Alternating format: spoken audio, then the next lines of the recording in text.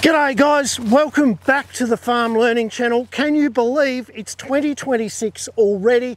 And I thought for my first video of this year, I'd do a really short one, just updating you on the fantastic job that this cover crop is doing in my vineyard.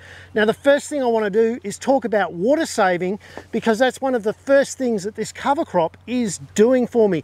It's not only cycling water in the small water cycle at night, and standing up lovely and proud every morning, but it's also keeping the soil temperature dramatically low. Let me come and grab the camera and I'll give you a bird's eye view of what the soil temps are on bare ground, cover crop, and the old weedy grass that I used to have between the vines.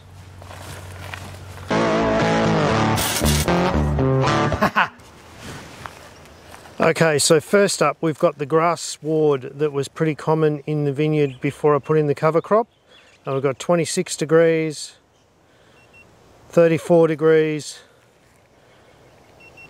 31 degrees. There's a little bit of variation there. Now we'll go to the cover crop. We've got 19 degrees, 19 degrees, and 18 degrees.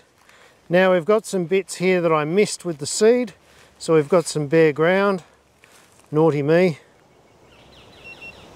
46 degrees, 61 degrees, and 50 degrees. So you can see that there's definitely an advantage to having a cover crop in terms of soil temperature. I know where I'd rather live. Now, some people might be worried about a reduction in the yield of the grapevines because of competition with the cover crop. Well, at this early stage, there's no sign of any reduction in yield. I can certainly tell you that, despite this being quite a challenging season so far. I don't have any disease in the grapes, and the yield's looking fantastic. The other concern might be bugs from the cover crop coming and eating my grapes, but I can tell you there are so many spiders living in the canopy of these vines that I've got biodiversity working for me, not against me, so I don't have to worry about the moths that I see happily flying around here in the middle of the day. Now, of course, because of the biodiversity in the mid-row, I've also got some fantastic plants working for me in the vineyard. I've got my legumes that have got root associations with nitrogen fixing bacteria. I've got species like vetch that have really close associations with fungi that can release phosphorus that's bound to soil particles. I've got plants like these brassicas that are breaking up the soil and reducing compaction, increasing water storage, airflow, and root depth.